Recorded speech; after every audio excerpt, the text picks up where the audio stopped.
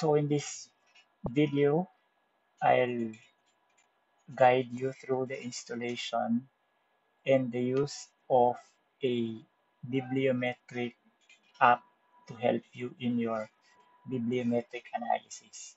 The app is called Biblioshiny. This text file summarizes all the steps that you need to take in order to make Biblioshiny work. But in this whole process, I'll be showing you the interface, the actual um, image of the software involved and how it works based on how I understand with limited knowledge. So we begin by installing a software that is called R Studio or R. The links are here. You have a link for the R Studio. I have it here in Google Chrome. Just click on download and install R, and it will point you to this um, web site where you can download uh, CRAN, parang CRAN, and that one is an acronym for Comprehensive R Archive Network. So ito yung kailangan nyo, yung link na ito. Download R for Windows. Okay, so yun lang. Install using this link cran.rstudio.com.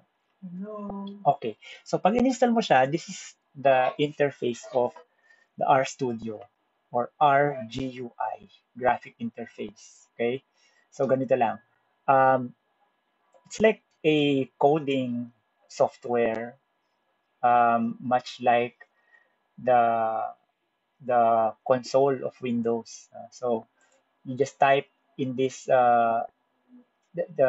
this line where you have the greater than sign, or like an arrow. Tatype mo lang dyan, and then it will do as you code. Pero meron lang dalawang codes na kailangan ninyo to make it work. So once you have RStudio installed, merong dalawa lang kayo na kailangan i-type. Of course, kailangan muna mag-download pala ng packages for Biblioshiny. So ito yung engine behind the Biblioshiny application. Kailangan mo i-download yung Biblioshiny. Dito siya mag-run sa RStudio. So what you do is go to packages and then install package. So when you do that, equivalent din sa pag-type ng code. Pero nga dahil graphic user interface na to, mas madali, no? So again, you go to packages and install package. Kailangan mo install yung bibliometrix na package. So, marami kang pwedeng pagpilian na source. Ang pinili ko ay East Asia. I think any source any area will work. And then, ito na yung kailangan mo. Hanapin mo yung bibliometrics from among these packages. So, letter B, BIB. Isa lang yan. No? Bibliometrics should be here. Yan. Just bibliometrics. And then press OK, and then it will install. Okay? Medyo matagal siya. Madami siyang i-install. Kung mga text, akala mo nag-error na. But just let it finish. Once it's finished, you're done with this part number 3. Doon ka na sa number 4. And ito na yung isa sa only 2 codes that you need to type. So, naka-install na yung RStudio, naka-install na din yung Bibliometrics library. So, you can now start and try to use Biblioshiny. Okay? So, mag-open ulit ako ng GUI. So, i-type ko dito, library open parenthesis, bibliometrix with an X, the one that the package that you downloaded, and then press enter. Upon doing that, it will, of course, automatically recognize Biblioshiny. The second and the last code that you need to type is Biblioshiny. Biblioshiny with open and close parentheses. What will happen here is that it will open a browser kung saan niya ipe-play yung software. Okay, ito na. So, nag-open siya sa aking Google Chrome because Google Chrome is my default browser. And then, ang makikita nyong URL ay mga numbers lang. Okay? 127.0.0, etc. So, this is the interface of the Biblioshiny app. So, hindi siya naiba sa BOS viewer. It will provide graphs for bibliometric analysis. But I find this really nice because it's organized, because it gives a lot more than what I got from the VOS viewer. So, what you need to do, so sabihin natin meron na kayo ng Biblioshiny, paano siya gagana? Remember that you have your CSV file containing the bibliometric data of your paper, right? So the same CSV file that you used in your VOS viewer, yun din ang gagamitin nyo dito. So go to data and then load data. After that, at the right side here, choose what you want to do. You import raw file.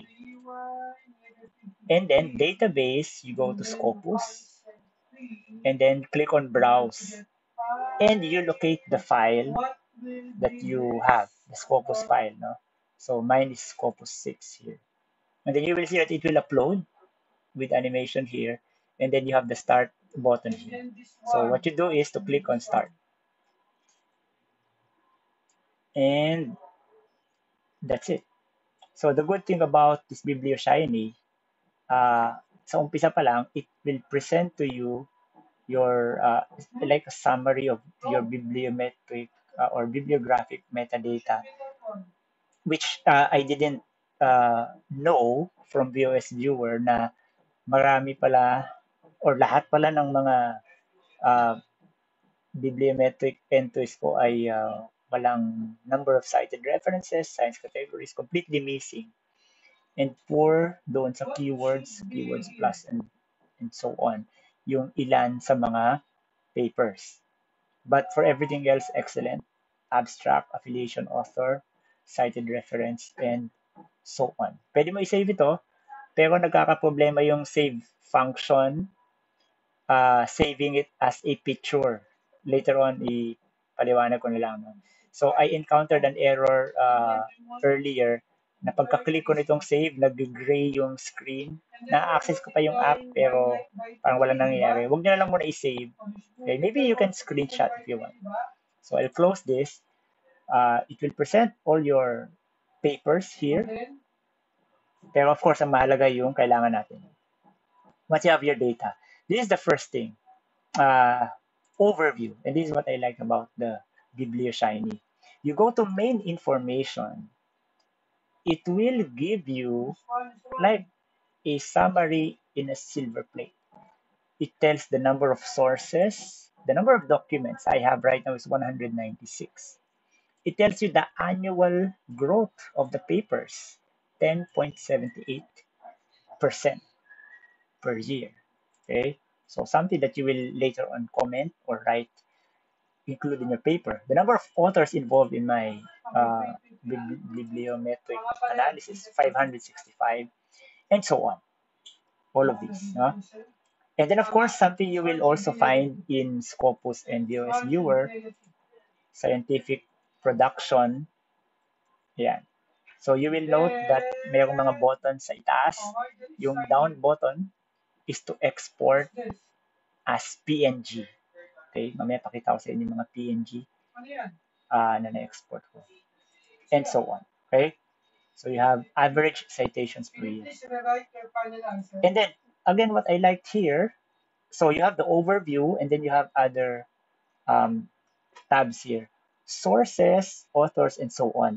When you do your bibliometric analysis later on, remember that the VOS viewer provides graphs for um, authors or keywords. Uh, Meron din dito even better, I would say. Look at this dito sa documents. Okay? The list of most global cited documents. So there are times when you click, nothing appears. You need to press the play button here. There's a blue circle play button. Bago niya i-display. And then it will display.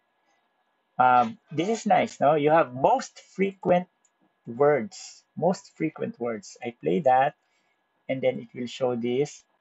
It can also generate a word cloud for most frequently used words and so on. Okay? Conceptual structure. Ito na, yung mga mahalagang parts. No? Co-occurrence network. I press play. Something that VOS viewer can also provide. You have it also here. Pili na lang kayo kung saan nyo gusto. And then, dito mo siya pwedeng palitan, no? Pwedeng authors, keywords only. Press the play button again, so it will update and display. So, ito lang yung mga authors, keywords. Ayan. And then, for intellectual structure, another important analysis you need to make, co-citation network. Let's play this one.